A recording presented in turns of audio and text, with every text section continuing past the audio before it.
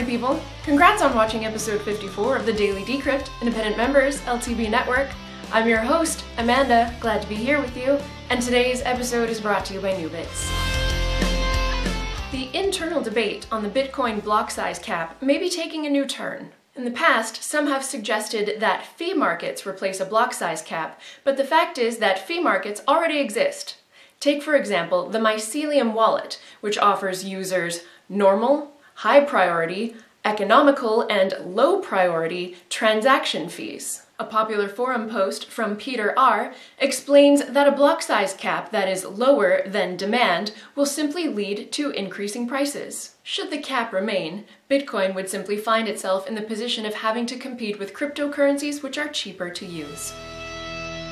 Roger Ver Bitcoin Jesus has granted a new interview to the news channel Power and Market. The 25-minute interview covers everything from Roger's predictions on future cryptocurrency adoption, to global Bitcoin hotspots, and even high-level discussion of economic fallacies like full production versus full employment.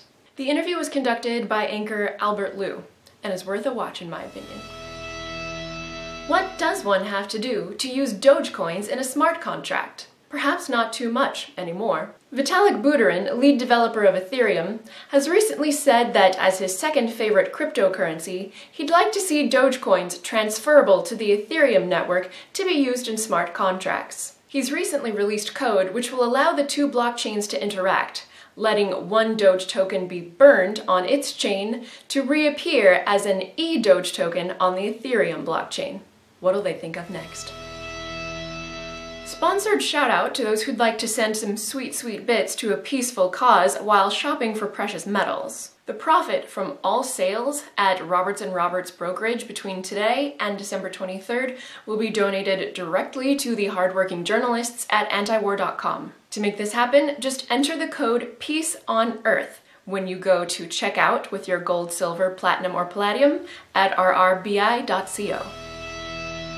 Another company has issued shares on the NXT Asset Exchange. This time it's BitFirm, a marketing agency that's geared toward cryptocurrency projects. They've issued 10 million shares, and there have been 21 trade instances since the shares were first issued last week.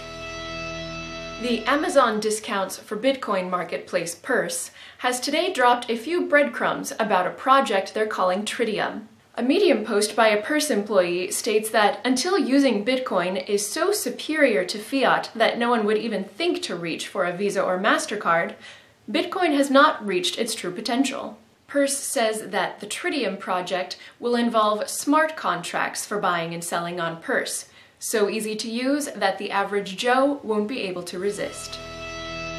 Hey NewBits, thanks for sponsoring today's episode. For those who'd like to carry around cryptocurrency in their pockets that's always worth pretty much exactly $1, check out the NewBits New Droid wallet, and you can learn more at newbits.com.